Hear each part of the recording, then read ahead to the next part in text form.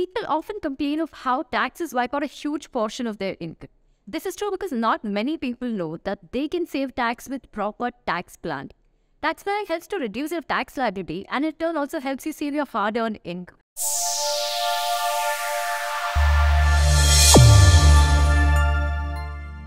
Hello and welcome, I'm Ekta from Clear. Tax planning is a completely legal process, by the way, but it involves several steps which can sometimes be challenging for a lot of us. This is exactly what we at Clear Tax strive to do, simplify taxes and finances for you. Subscribe to our channel for simple explanations. 2022 has gone by and there is not much you can do about the taxes that you paid in that year. But let us prepare for 2023 before it is too late. The very first thing you must do is select the most suitable and beneficial tax regime. Taxpayers are given a choice between new regime and the old regime. This has led to more confusion than convenience for many. You can use our calculator to find out the tax liability as per both regimes and know which one saves you more money. The link to the calculator is given in the description box below. All you have to do is enter your income details. It will automatically suggest you the most beneficial regime for you. If you end up choosing the old regime, you can save further tax by selecting the right investment options. However, most of these deductions are not available under the new regime. Now, if you opt for the old tax regime, let us discuss the last-minute investments you could make before March end to save some taxes. Now, we all know about the 1.5 lakh rupees tax deduction limit under ATC, right? So, it has various investment options like LIC, PPF, NPS, fixed deposits, and many more.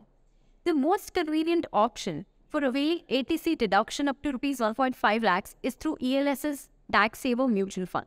ELS is nothing but equity-linked savings scheme. These are mutual fund schemes that allow you to invest and save tax under Section ATC. You can invest in form of SIPs, and each SIP will have a lock-in period of 3 years, and it generally give you a return related to market of around 12 to 14%. Now, let's say you invest around 12,500 per month. This will do two things for you. One is full utilization of ATC limit. The second is disciplined savings. Since you are saving some money every month, which will compound your money after a few years. So you have achieved twofold objective. One is tax savings and the other is wealth creation. The next is Mediclaim for parents. Most of us have Mediclaim, but did you know income tax allows us to pay premium for our parents and get a tax deduction of it? So why not do it, right? If any of your parents don't fall in the tax slab, that is, they're retired or homemakers, or if their income tax liability is lower than yours, then why not pay their premium and get tax benefits? Did you know your health checkup cost could save you taxes? A lot of us forget to put these in our declarations to the HR, but up to Rs 5,000 spent on diagnostic or preventive health checkups can be claimed as tax deduction. So use them well and claim the deduction under Section 80B. Since we all know how important a term insurance is, buy one and claim that deduction. That is also a part of Section ATC deduction. So if you have term insurance, you can reduce the amount you put in ELSs since the total amount which is deductible is 1,50,000 anyway. If your situation allows you to invest further, then you could also consider investing in National Pension Scheme or NPS, which will give you an additional deduction of 50,000 rupees.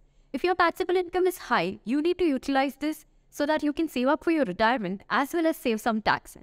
For people in their late 40s, FD or NSC is a better option as the lock-in period is just 5 years as compared to Public Provident Fund or PPF, whose lock-in period is 15 years. But it offers fixed returns of around 7 to 8% which is decided by the government. For people in mid-50s who don't want to take risks should opt for fixed return instruments such as fixed deposits, which have been giving very stable and good returns, or instruments say National Savings Certificate or Public Provident Fund.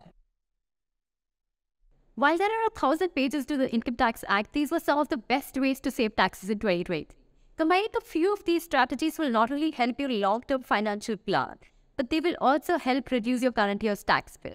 If you have more questions related to tax planning, then leave us a comment below. We'll get back to you shortly. And also, don't forget to like this video and stay tuned for more such informative videos. Thank you. Bye-bye.